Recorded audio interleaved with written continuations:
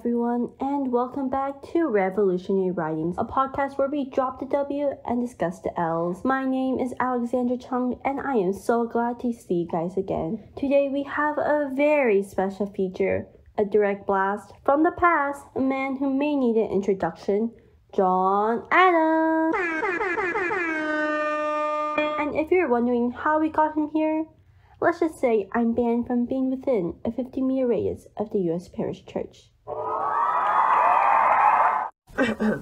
Pardon me, young madam.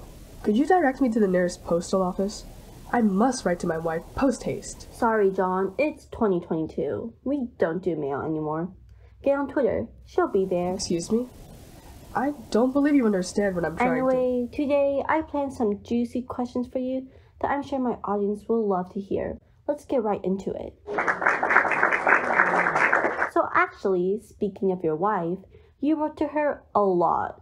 But what about the letter that laughed in her face when she asked for rights? What? I don't ever recall writing such a thing. April 14th, 1776, ring any bells? She asked that you write letters more than a paragraph, and to remember that women do in fact want fair rights. April 14th? Ah, I see. You mistake me.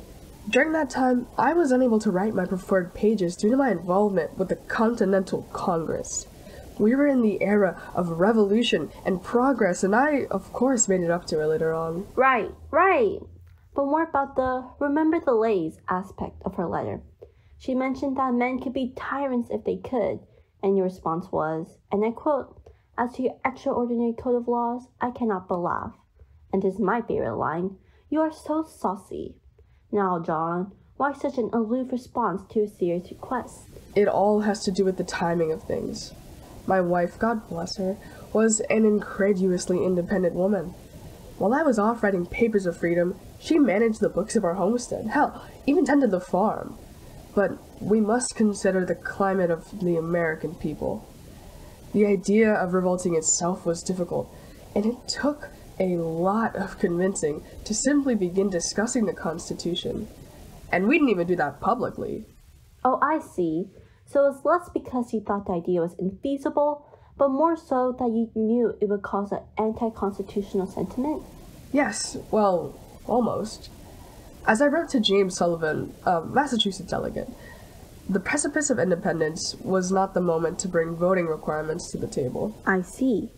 It seems this letter you've mentioned was written on May 26, 1776. Right, yeah. A large part of our discussion that day involved the feasibility of the vote and what the people would truly agree to. Will not the same reason justify the state in fixing upon some certain quantity of property as a qualification trusted by the public? So it's not only what you perceived to be correct, it was also what the voters thought. But for you personally, didn't the fact that they were, well, women have a part? In all honesty, yes. Women were much too dependent on their husbands during my time. They relied on who that which has attached their minds to his interest. They spoke and would vote as they were directed by some man of property. Although I'm not the biggest fan of how you wrote back, it's understandable in the climate. But next, let's look at another type of dependent. What about slaves, John? Now, we know you're one of the main founding fathers who were against slavery, but you're the only one who didn't own any slaves at all. Why was that? Oh, yes, slavery. One of the many topics my constituents and I never agreed on. Personally, I never condoned it. Of course, several of the letters you wrote dubbed it an evil of colossal magnitude. I did not pause to consider whether my opinion would be popular or unpopular with the slaveholders in the northern or the southern. The institution of slavery shook me to my very core, but without support from the nation, I had to keep my nose politically out of it. But in those colonial times, how did you make do without slaves when everyone had a pair? Or 12? So, as we actually spoke of earlier, Abigail handled most of the household procedures. But because our houses were quite large, we often hired staff, and rather than keeping slaves, we paid people. Someone who stayed with us throughout my life was John Briesler and his family, but with pay. We relied on them very heavily, and we never owned another person. Out of the main 7 founding fathers, you are the only one to not own another person. It sounds bizarre on its own, but of all the framers, almost half of them owned dozens of slaves each. Oh, when you say it like that... Let's not go too far, Mr. Womanfoot later. Let's speak more on the legality of slavery, though. Why don't we discuss why you had nothing in the works to get rid of it? Oh, well, of course. Well, for one, in Article 1, Section 9 of the Constitution, we, as the framers, made sure to place that limitation on slavery for peace between regions. While objectively we didn't agree with it, the limitation only halted incoming slave trade, and it specified no prior to the year 1808. We had to place it quite a time from the initial drafting due to the already tense heat from each colony, even if we wanted to outlaw slavery. It seems that the phrasing of that limitation was only on import, was it not? Unfortunately, yeah. Forgive my crassness, but as the foundation builders of America, we had other things to worry about, especially the infighting between parties. Looking at you, Alexander Hamilton. Bringing slavery to the table that soon would have caused issues that we did not have the resources to combat. I see. It was another matter of timing. It seems to be a common issue for a new nation. It makes sense, for it was a time of fragile nationality. Why don't we go to a time with a bit more foundational support? So, 1797, you are U.S. President. Hard act to follow, but congratulations, John. No re-election, though. Why is that? What did you do that made the American people dislike you so? Oh, right. Always a twist of the knife. But, alas, I will admit my choices of action did turn people against me. While I am a Federalist, I do recall certain moments during my presidency where I sided with the Republican Party. The Federalists were advocates for a strong central government and wished to upkeep economic relationships with Britain. Republicans wanted power to the state and had French sympathies, which meant they wanted to side with France during the revolt. These opposing opinions went hand in hand for the very relevant war of France versus Britain at the time. One of the most crowning moments of my time in office. First, the Democratic Republicans wanted to fight for France. Help an old friend. They're just like us. Down with Britain. My Federalist cabinet wanted to side with Britain. And at first it was just economically, for trade, a nation on its legs.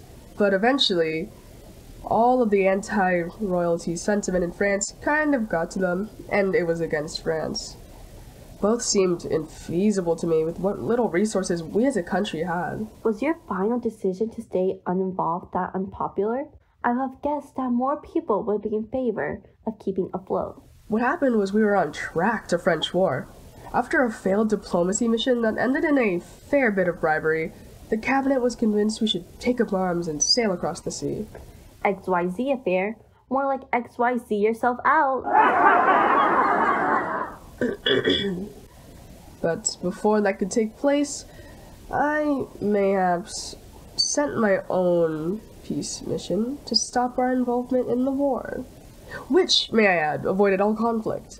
Well, even though you didn't have the support of $10 bills base, you saved a lot of tens for American taxpayers. Bless up. War was prevented. The economy was able to thrive due to my choice, and I feel not enough members of the cabinet or the public understood that. Now, why don't we continue down this path? End of your presidency, Jefferson hot on your tail. Ever heard the name William Marbury? Oh, please, the judge appointments. Your midnight judge appointment spurred one of the most famous court cases, one that led to judicial review. The end result was very positive, but all in all, not a good look for you. Care to explain? That was a year of heated political isolation. With the momentum that the Republicans gained, I was pressured to balance it out with Federalist power in the three-branch system. And since the other ones couldn't really be tweaked, judicial needed some adjustments. Although the judges were a bit preoccupied with civil cases, Was it necessary to do so with the flooding of the courts? But the method you chose to execute this was a bit questionable. You're completely right. It was essential that we broke up the courts a little bit. But you must remember that a large part of me wanted to and had to stick with my advisors. The judges were much too trivialized with everyday issues, so I took away a seat and broke it off into much smaller courts. And my advisors, being Federalists, would want to keep power in the system. And although a large number of my judicial appointees made it in, a handful of them never received them due to an interception from James Madison, Jeffrey's vice. And thus, the court case was birthed. You sound disappointed, but out of it came the Marbury versus Madison case, where the Judiciary Act of 1789 was created. It gave the Supreme Court the ability to issue rights of mandamus to persons holding office under the authority of the United States, helping establish checks and balances, something you agreed with. In a way, your failure contributed to your goal and the success of America. But hey, enough with history. You're here in 2022. You see our government. Take a moment and cross-compare. Did things turn out how you thought they would? Ignoring the technicalities, is this how you intended the government to be? I suppose. In the officialities, this was essentially my vision. Power dispersed, titles officiated, different people maintaining different orders. I was not expecting the further separation of beliefs in electees, but I'm glad to hear the abolishment of slavery and the independence of women. Abigail will be excited to hear. That reminds me, you voiced your frequent distaste on how separate the people became. In this way, do you agree with Washington on his opinion of a two-party system, where he reinforced that men and their parties would subvert the power of the people? Yes. Far too much yes. I spoke to a man named Jonathan Jackson, who was another prominent Massachusetts politician, on the very topic. There is nothing I dread so much as a division of the Republic into two great parties, each arranged under its leader and concerting measures in opposition to each other. One of my greatest political rivals, Jefferson, ended up being one of my closest friends as soon as we both left office. Without these great political divides, we would have gotten along much better as the president and his vice. The historians often called you the founding frenemies. In this case, let's take a further look at what you would have wanted to do, besides cut down on the beef. Would you have done anything differently? Written more about your beliefs, done more in presidency, maybe gave more engaging speeches? In regards to my presidential actions, I did what I could. During the nation's very beginnings, we had a lot to work through. Regarding the choices I made for and against my party, I do not regret them. As I've said to my confidants post-presidency, I knew staying out of wartime was likely going to cost me re-election from all sides. But you kept the country out of it for the sake of the people? Indeed. But to answer your other question, people have told me how loathsome my speeches were. However, I was the president. I'm told I was a very conceited person during my time in politics, and this I will admit. This was nature to me, and it would be far too much to ask to change that. I do, however, wish I acted less on behalf of my party. Trying to keep the Federalists in power at the light of my defeat caused quite a stir. As we discussed earlier, the processes of judicial review ended up balancing the government, but completely without my intent. But all in all, the road to a successful country was a difficult one. I think we all know that much. Looking back on it now, though, I feel like I did the most I could with what situation I was placed in. Although some may not agree with my sentiment, they weren't the president.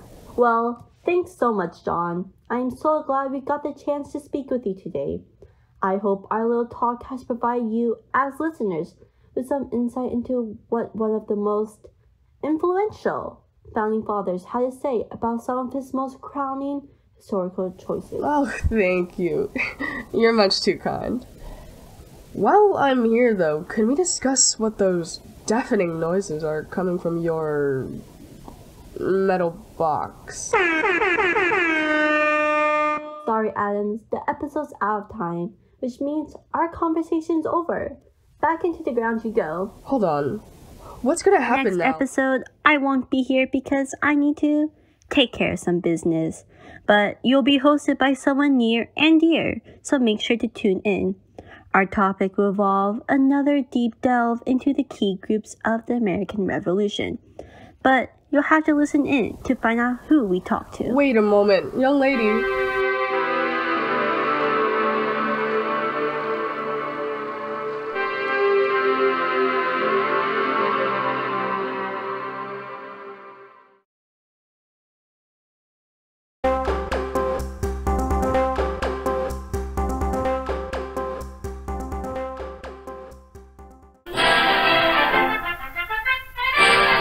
Did you guys enjoy that little song preview? If you want more historical hits, take a look at our profile for some insane music recommendations, such as Yankee Doodle, written by William Billings. Hello, our dear listeners. Welcome back to Revolutionary Writings, where we drop the W and go over the historical L's. My name is Stephanie, but if you didn't know that, leave. JK, please buy our merch. Alexandra had some obligations to attend at the U.S. Parish Church, so I'll be taking over. Today, we have a special guest, a professor from Brown University, Alexandriana Chang. Boo! Oh, sorry, wrong sound effect. Hi, thank you so much for having me. My name is Alexandriana, but most people know me as Professor Chang of African American Studies. It's an honor to have you, Dr. Chang. What got you interested in the field?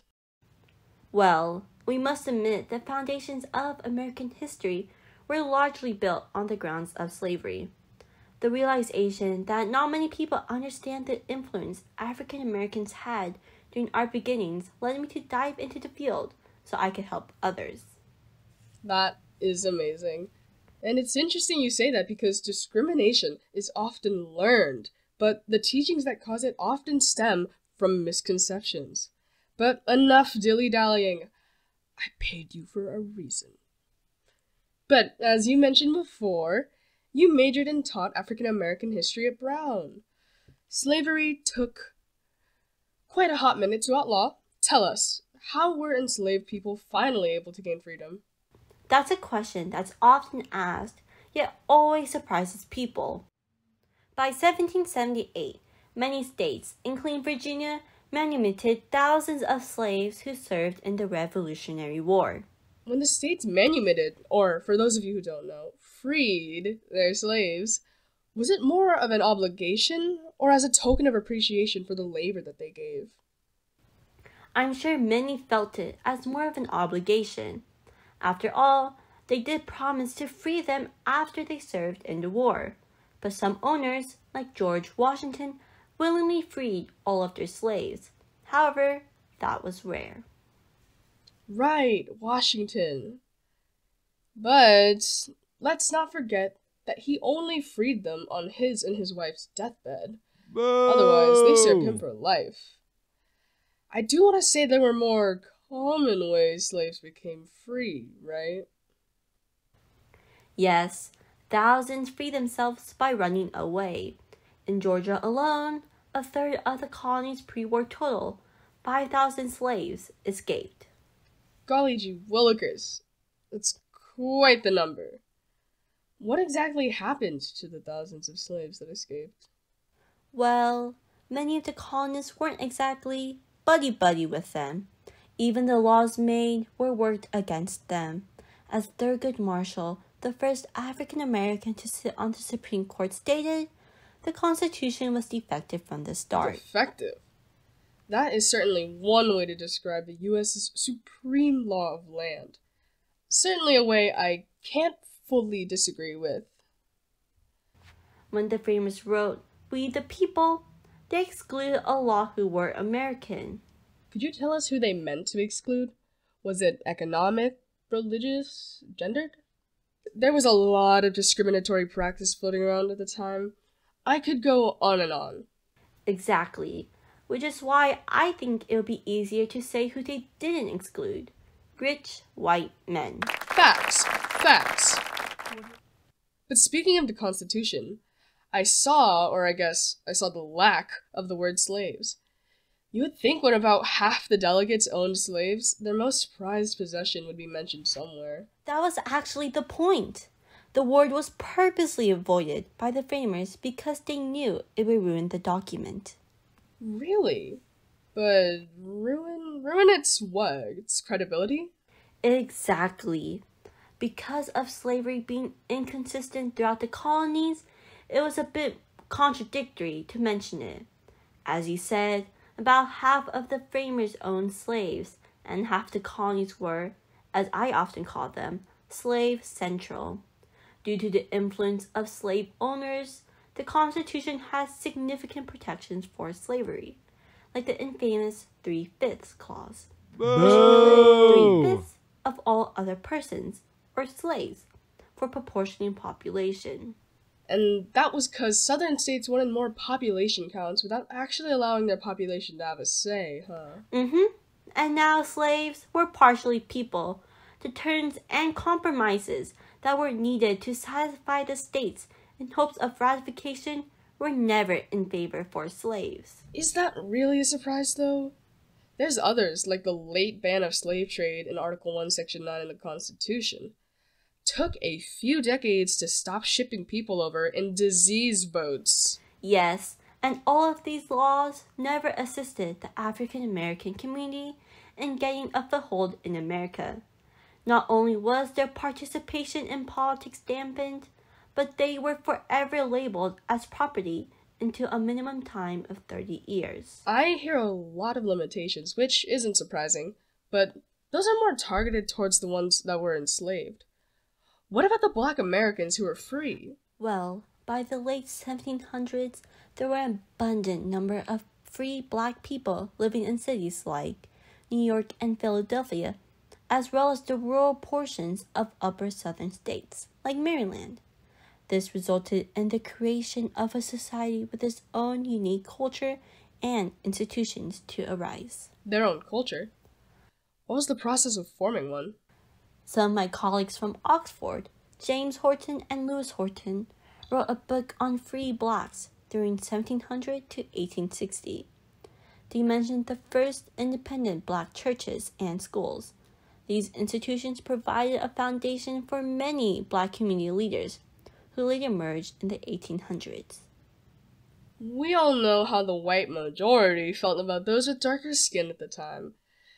Getting set up and creating their own communities even with these hindrances couldn't have been easy. What regions would we have seen this in? Oh, it definitely wasn't easy. Forget the South for obvious reasons. If we traveled a few state lines upwards to states like Pennsylvania, we would have seen much more support for black communities. Up north where the farmlands grew sparse. Screw corn! These states had practices that legally freed slaves over time, did they not?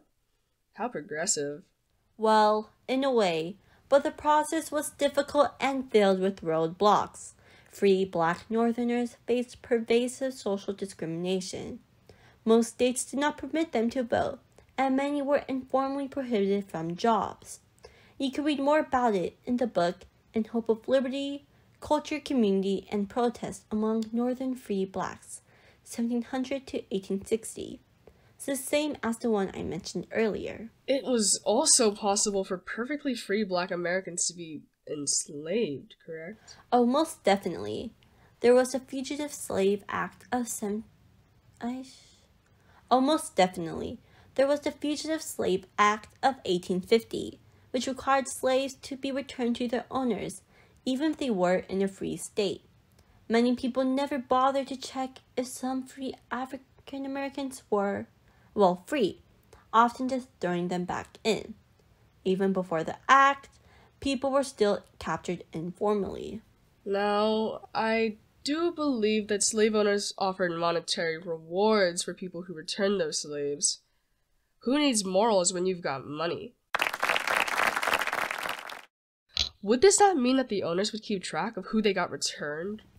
Oftentimes. Not really. Oh! As long as a person was physically able to be useful, the white colonists could care less. And hey, if you're a slave owner, who wouldn't say yes to more free labor? Citizens must have known that there were countless slaves escaping. How were people able to tell the difference between those who ran away and those who earned their freedom? even though they'd be returned regardless. It was extremely hard to tell, and if I'm being entirely frank, I don't think any of the colonists cared to see a difference. I would attribute the physical differences to things like clothing is what gave free Black Americans a degree of safety, right? Actually, yes, but being considered a well-dressed for a free Black person was near impossible. What was the reasoning for that? Was it a result of pre-existing systemic prejudice, or something that was cultivated by the citizens? I would say it's more of the latter option. To make slaves dependent on their master, many colonies established laws, like the South Carolina Act of 1740, forbidding slaves from being literate and a crime for others to teach them. Even when they were freed, many never bothered to help them in fear of being punished. Oh, I understand now. Because a majority of African Americans were educationally halted, many people were unable to tell the difference between an escaped slave and a legally free Black person over time. This led up to them avoiding anyone a shade darker than their own and just not helping, no matter who they were. Exactly.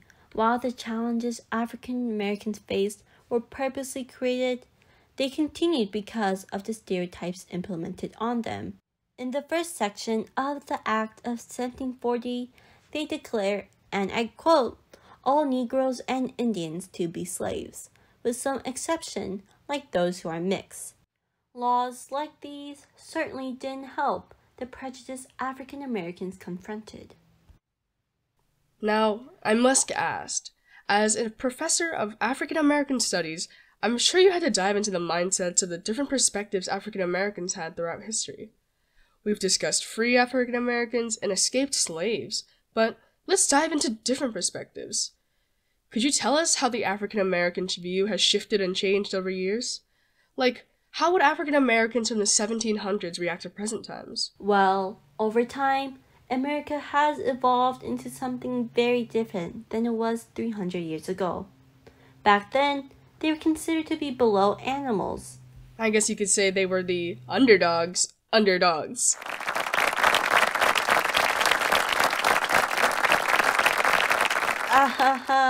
Right. Now, not only do they have equal rights, like voting, being able to go to school, get jobs, but they also have broken records across the globe. We have civil rights leaders like Martin Luther King Jr., professional athletes, world-renowned authors and actors. We've even had our first African-American president. A lot of history has been shaped by African Americans overcoming their oppressors. Do you think if African Americans knew of their future, of their freedom, they would have done something differently in the past? I think the question is less of would they have done something and more of could they have done anything. Maybe they could have tried harder to fight back their tormentors, but that's quite hard to do when your life's on the line. What really caused society to change was the people living in it, and sadly, they won't come until a couple decades later. Of course, because you can't change laws if 1, you're not allowed to vote, and 2, the people who can kinda hate you. And actually, speaking of, I hate to be the bearer of bad news, but I'm afraid our time together is up. Thank you for coming in and providing us information on one of the most essential periods of shaping American history. Of course, and thank you for inviting me over to discuss African Americans during the 1700s. I hope I was able to clear up some discrepancies people shared on the topic. You sure did. And that's why you get paid the big bucks. Anyway, in the next episode, we'll be analyzing a complicated and lengthy topic, something not very popular with 10th graders: the US government. Thanks so much for listening, everyone, and we'll see you next week here on Revolutionary Writings.